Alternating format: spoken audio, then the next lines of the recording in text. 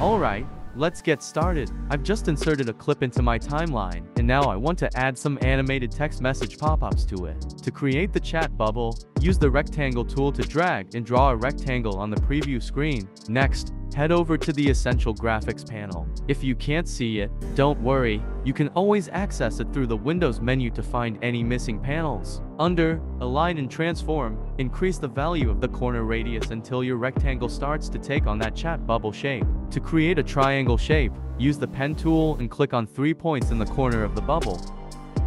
Let's change the background color of triangle and bubble shape to green.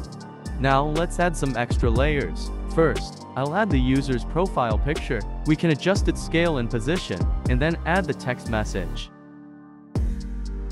To create outgoing messages, simply duplicate the graphic layer by holding down the Alt or Option key. Then add a new profile picture with its own left position. Also change the position of the arrow and text message. Oh, and it might be a good idea to switch up the background color for a fresh look.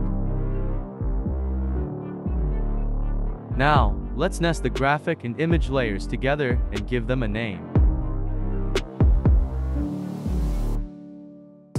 If you want to add a cool pop-up effect, head over to the Effect Controls panel and click on Motion. You'll see a blue circle anchor point. Just drag it to the center of the bubble. Next, click on the stopwatch icon beside Scale and Opacity.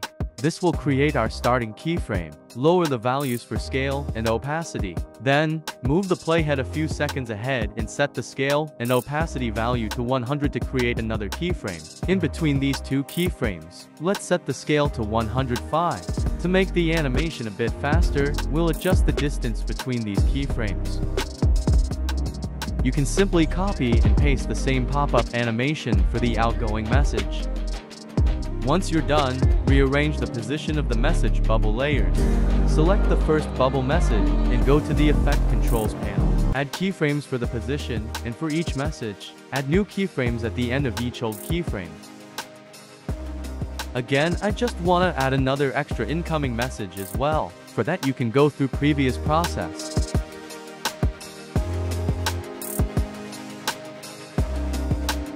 And to ensure the animation is smooth, we'll use Ease In and Ease Out temporal interpolation for our starting and ending keyframes.